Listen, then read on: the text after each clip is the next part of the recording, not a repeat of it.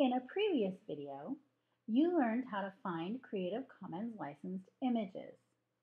This video will show you how to use a Creative Commons licensed image in PowerPoint and write an attribution.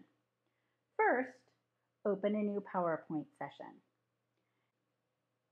Next, set up a space where you want the image. Be sure to leave space to attribute the image. Attribute means to tell the image source. You must always attribute Creative Commons licensed work. Before you insert the picture, write the attribution for the image. Click on the tool to insert a text box. In the text box, type the image by the creator's name and the license type. For example, to attribute this image, I typed image by Calix Anderson, comma, CC-BY-SA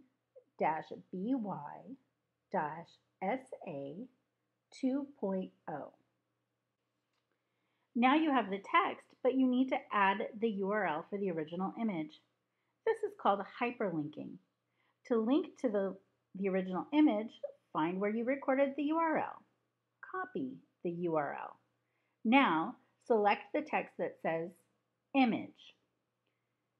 Find the linking tool, it looks like a chain, and paste the URL into the empty box.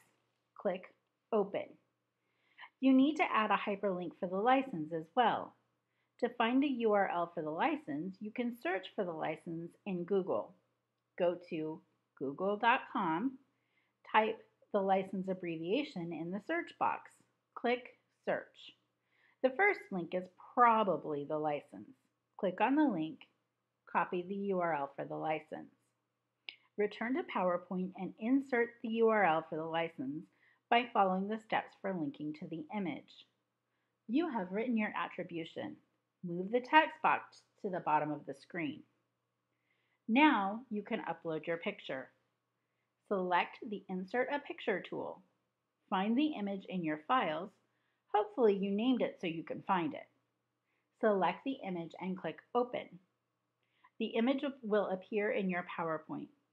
Be sure to practice with the Image Style menu to size and position your image the way that you want. The attribution must always show near the picture so that you are giving the creator credit for his or her work.